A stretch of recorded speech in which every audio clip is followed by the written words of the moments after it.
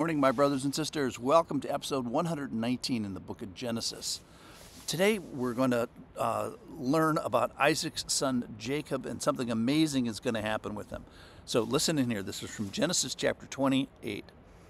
Then Isaac called Jacob and blessed him and directed him, "You must not take away from the Canaanite women. Arise, go to Paddan Aram, to the house of Bethuel, your mother's father," in other words, your grandfather, "and take as a wife from there one of the daughters of Laban, your mother's brother. God Almighty bless you and make you fruitful and multiply you, that you may become a company of peoples." Then he gave the blessing of Abraham. May he give the blessing of Abraham to you. So he's looking from the generation before, then his generation, and now Jacob is the next generation. "May he give the blessing of Abraham to you and your offspring with you, that you may take possession of the land of your sojournings that God gave to Abraham." And thus Isaac sent Jacob away. And he went to Paddan Aram to Laban, the son of Bethuel, the Aramean, the brother of Rebekah, Jacob's and Esau's mother.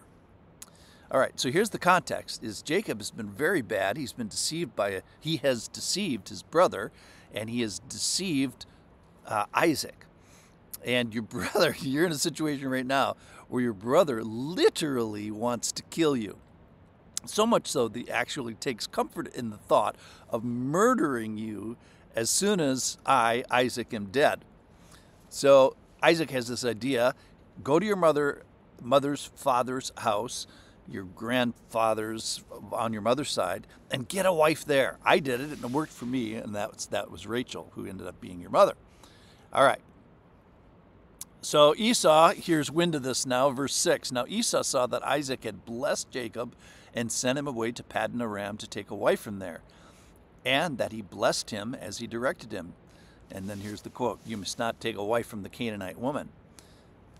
And that Jacob had obeyed his father and mother and gone to Paddan Aram. So when Esau saw the Canaanite women did not please Isaac, his father, he did exactly that. Esau went to Ishmael and took as his wife, besides the wife he has, Mathalah, the daughter of Ishmael, Abraham's son, the sister of Nebaioth. So Esau says, whatever you do, do not marry the pagan woman. Don't do that. Don't marry somebody who doesn't follow the Lord. Don't marry someone who worships God. That's wrong. And when Esau hears this, he hears his parents' concern over the issue. He knows exactly what he's going to do, which is exactly the opposite. It's a classic. He says, "I know this will make mom and dad mad," and specifically and deliberately, he does exactly that. All right, so here's the title for today: is "The Deceiver Has Been Deceived." Here's where that comes from. I'm going to read you an amazing passage from Jacob's dream. It starts in verse 10. That Jacob left Beersheba, and he does this 500-mile trip. He's on his way, and he came to a certain place and stayed there that night because the sun had set. And taking one of the stones of the place, he put it under his head and lay down in that place to sleep. So he's got a rock for a pillow. Verse 12.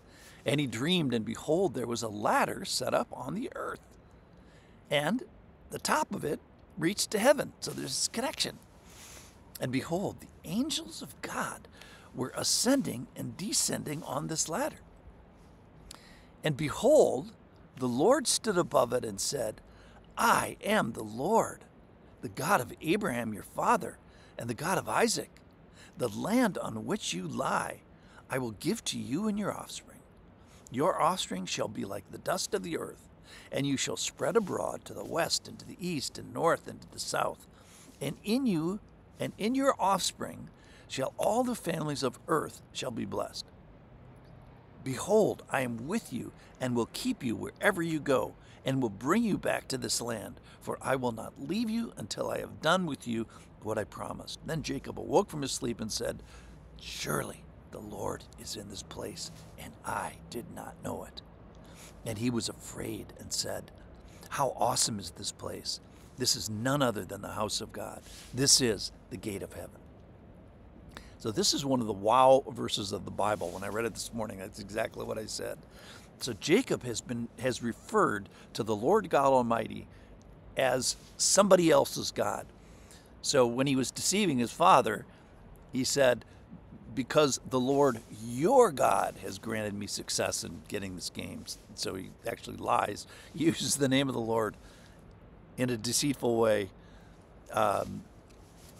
So he keeps on being this deceiver. So he's this deceiver, he's a blessing stealer, he's deceitful, he's not true.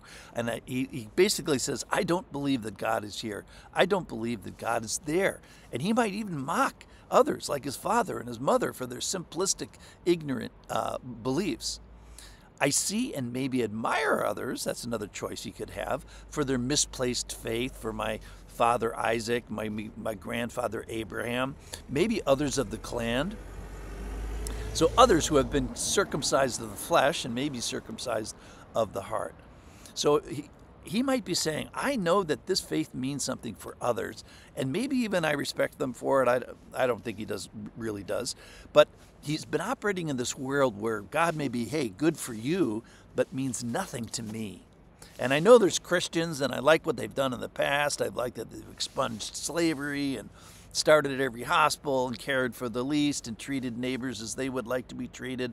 And they fought against evil. But, it's not really for me.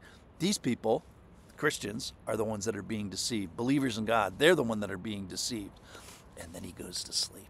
And then he realized, Jacob, the deceiver, realizes that all along he has been the one that is deceived. He's the one that has been deceived into believing that God does not exist. And now, today, he gets this revelation, literally from God in a dream. The Lord is here. I didn't know it. There's angels. There's a God. He's here. He's working. He's active. And his response, of course, is afraid. He's here. This is above my pay grade. He is awesome. And he's big. And if this is all so, then I have mistreated the Lord with my unbelief. I have done wrong. And I should be held accountable. And this is something big, big, big is happening here, and I'm slow on the uptake. And so he kind of repents. He says, I didn't know. I'm sorry. I'm wrong. I have been deceived. I deceived myself in a world where rather than, hey, I have a relative that's Christian, now I know that God is real. He is here. He's active, and he demands right thinking for me. The deceiver has been deceived all along. He finds out that God's real. Thanks for listening.